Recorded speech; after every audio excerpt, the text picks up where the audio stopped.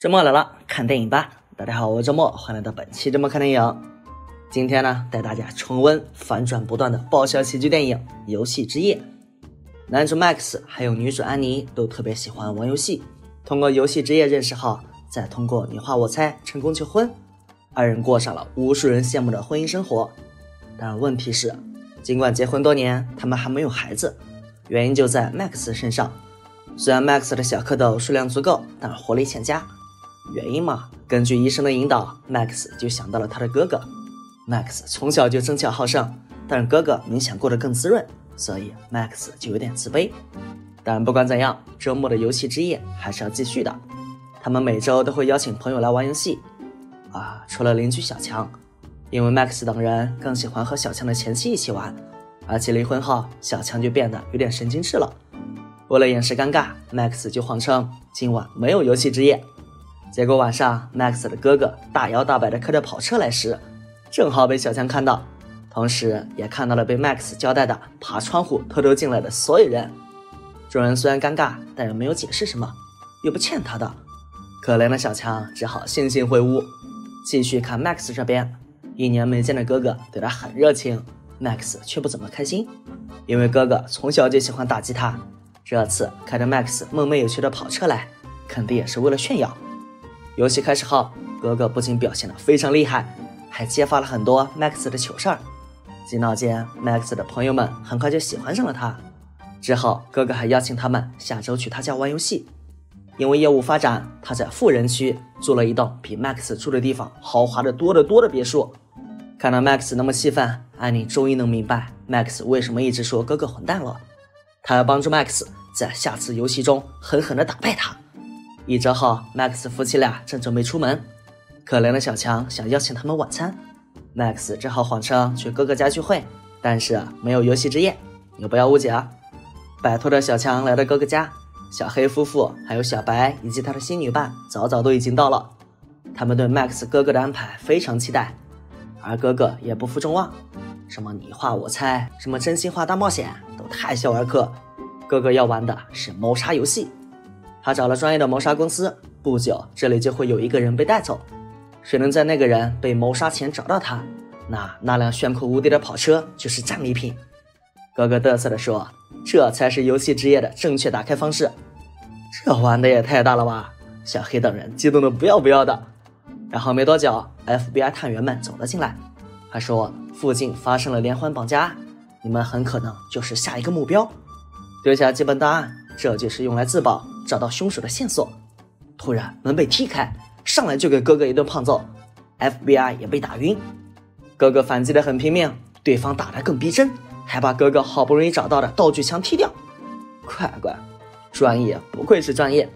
于是就在众人看戏时，哥哥被他们带走了。那现在赶紧找线索把哥哥追回来吧。 Max 安妮一组，小黑夫妻俩一组，小白和女伴一组。抱着所谓的档案，他们开始解密。而安妮想到了最快的办法，为什么要按照哥哥的计划玩游戏呢？直接用 iPad 定位手机不就行了吗？于是他们开车开始了跟踪，很快就来到了有点偏僻的小酒馆。而小白女伴也不甘人后，看到哥哥的钱包后，她打电话询问信用卡公司，只要找到谋杀公司的地址，线索也自然明了。来到公司，员工竟然已经被干掉了。突然员工醒了，原来是从片场刚回来，贿赂100块后，女员工透露了下一个线索，看看你的夹克口袋。这时女员工接到了那个 FBI 的电话，语气非常紧张。原来就在小黑夫妻俩循规蹈矩的破解线索时， FBI 终于醒来。这时外面又冲进来2个黑衣人，还问探员怎么回事。原来他俩才是游戏里的演员，那之前2个人又是谁呢？与此同时，不知情的 Max 和安妮来到酒馆，见了被抓起来的哥哥后，掏出之前哥哥被打掉的道具枪。这些人立马很配合的趴在地上。Max 大摇大摆的来到哥哥身边，你不是喜欢打击我吗？来，笑一个。安妮也拿着枪各种摆 pose。撕开封条后，哥哥连忙说，枪是真的，绑架也是真的。安妮不信，砰的一声， Max 中弹了。我靠，原来真的是真的，连忙逃跑啊。路上哥哥终于说了实情，他不是什么华尔街投资家，他只是个走私犯。他把黑老大的彩蛋偷偷卖了，现在如果不拿回彩蛋，对方绝对不肯放过他。但是他现在又找不到那个下家，因为下家用的是化名，他们还不能报警，因为黑老大在警局肯定有卧底。眼看着那些人追上来，混蛋哥哥打开车门，这次他终于不再混蛋了，他要牺牲自己换取弟弟的平安。那到了现在，只能先给 Max 处理枪伤了。为了不被医院纠缠枪伤的原因不暴露哥哥， Max 只能让安妮徒手取弹。买来所需用品后，按照以前学的急救知识，安妮戴上一次性手套，用酒精消毒，再划开一个小小的伤口。安妮敲到子弹了，不对，怎么听起来不一样啊？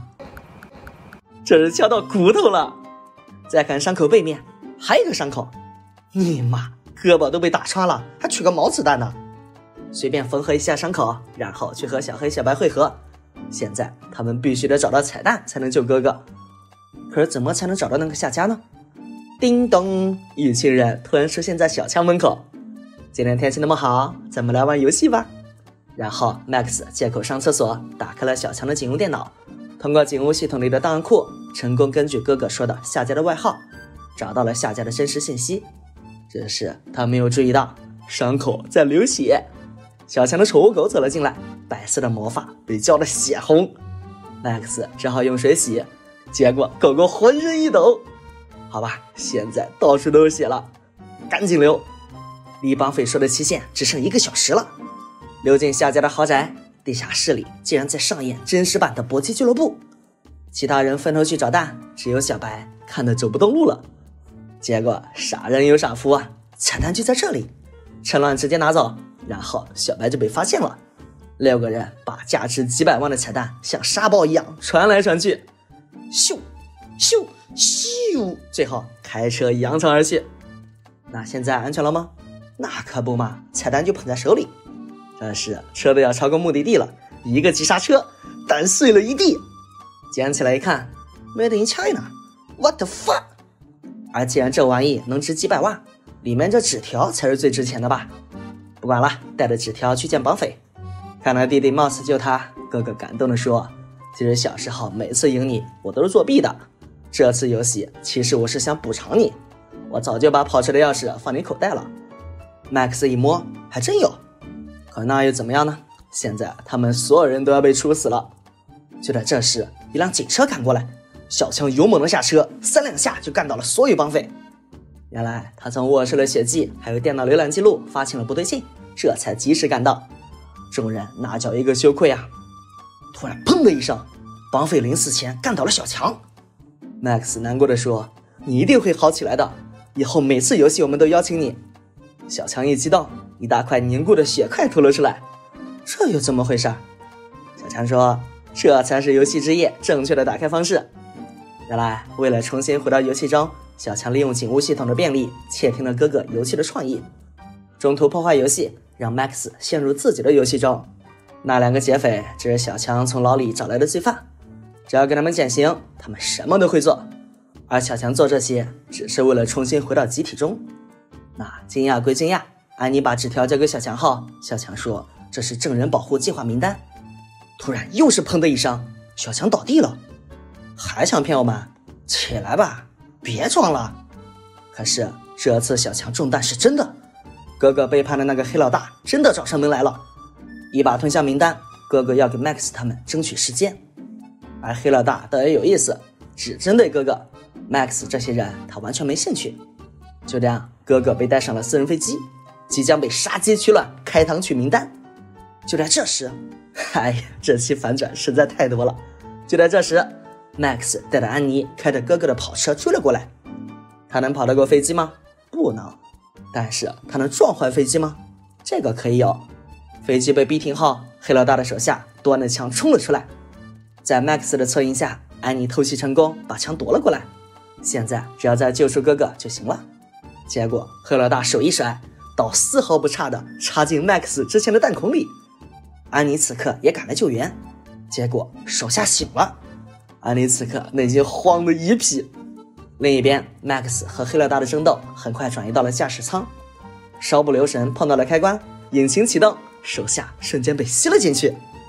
惊魂未定的安妮爬上天窗，再轻轻一砸，黑了大晕倒。看着他俩恩爱的样子，哥哥说这才是游戏之夜的正确打开方式。什么？好吧，开个玩笑嘛。难道你们玩得不刺激吗？过了段时间，众人再次齐聚哥哥家，小强也参与了进来。虽然豪华别墅换成了普通公寓，虽然哥哥的脚踝也装上了 GPS 定位，虽然再过3年他才能恢复自由，但是他把之前吞进去的证人名单给拉了出来，卖给了黑市，赚了300万。当然了，他也不会那么无视证人的生命，卖之前还专门通知了那些人，每人收费2万。所以说3年后他的快乐一般人还真想象不到。最重要的是安妮怀孕了，皆大欢喜。但是他们都没有去过小强的地下室，那里有之前游戏之夜的全部设想过程。难道说之前那一切的一切都是小强的手笔吗？最后的最后，不知道咱们频道里有没有老友记的粉丝，设想一下，把 Max 比作 Chandler， 把安妮比作 Monica， 小白是 Joey， 小白新女友是 Phoebe， 小黑是 Ross， 小黑老婆是 Rachel， 小强是 Gunther， 是不是感觉似曾相识呢？好了，本期周末看电影游戏之夜，也叫游戏夜杀必死，到此结束。如果喜欢记得点赞关注转发，我是周末，咱们下期再见。